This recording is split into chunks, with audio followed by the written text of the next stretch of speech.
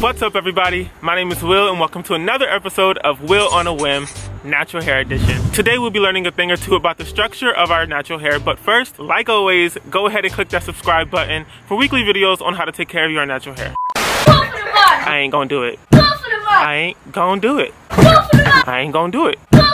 Okay, I'll do it for the fam. I'm taking y'all back to school. But Will, we don't want to go back to school. Well, what would Beyonce do? Okay then. Now, for many of us, natural hair is a new thing. Hair care can be overwhelming, so it's important not to make like Corbin Blue, okay, and jump in right into it. So today we'll be learning the basic structure of our natural hair and what this means for the way we take care of it. This is a follicle. Humans have about 100,000 of these per square inch on their body on average. And an average scalp has around 120 square inches. So carry the one, that's 12 million follicles, all on the dome. Each one looks roughly similar to this. Now, there's a lot of things going on, but there's a couple of things that are important to know, like this.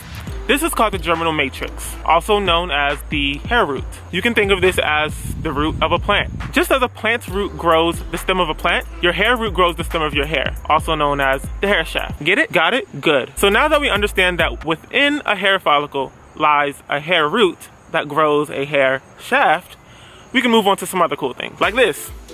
Here's a blood vessel, which lies at the base of the follicle. A blood vessel helps your body get nutrients to different parts of your body, the same way in which this vessel gets containers of stuff, I don't know, to different parts of the world. Now, for a plant, a root gets its nutrients from the soil it's in. And you guessed it, the hair root gets its nutrients from the blood vessel that lies at the base of the follicle. All right, so this next part, you need to write down, okay? So you need to get a pencil and paper and jot this down, okay? Because this is really important. As you might know, nutrients enter your bloodstream because of the food that you eat. Your body sucks up all the nutrients after your food is broken down. So in order for your hair to thrive, okay, you have to deliberately put food in your body that nurtures hair growth. For example, carrots, cantaloupe, yams, and even sweet potatoes are very rich in beta-carotene, aka our hair's first love.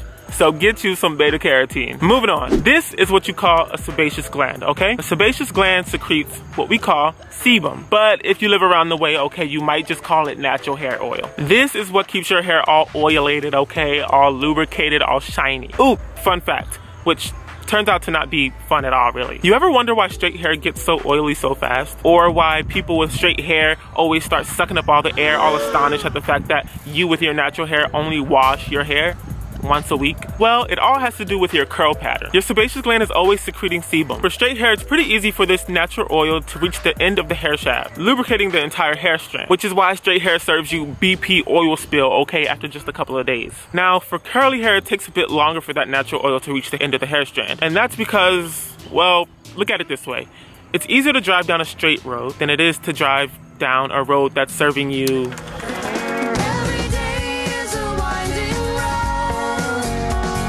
And that's why it's essential to maintain the natural oils in your hair. Because once you strip your hair of those natural oils, it'll take a while for that hair to be fully lubricated once again. All right, next up, the hair cuticle. Your hair cuticle is made up of around 6 to 11 layers of this semi-transparent stuff called keratin. And just like my homeboy rainbow fish, okay, these scales can lay open or flat. Whether they're open or flat depends on temperature. For example, if you were in a hot sauna, okay, with hot steam, okay, and all that, your hair cuticle would lay open. But if your boy stepped into a freezer, those hair cuticles would lay closed. This is really important for the way you're moisturizing your hair. When your hair cuticle is open, you're allowing for water, sebum, and any other oils and potions and creams and lotions and puddings to penetrate your hair shaft. This is why you see people like Naptro85, for example, deep condition / wash their hair, moisturize their hair with warm water. And then when they're finished, they shock their cuticle closed with a cold rinse so that those nutrients get trapped in the hair shaft. Wow, we learned a lot today. Now, if you really didn't understand something, it's okay, it's all good in the neighborhood because you can just watch this video again and bam, round 2, second chance to understand it. So in a sense, I really didn't take you guys back to school because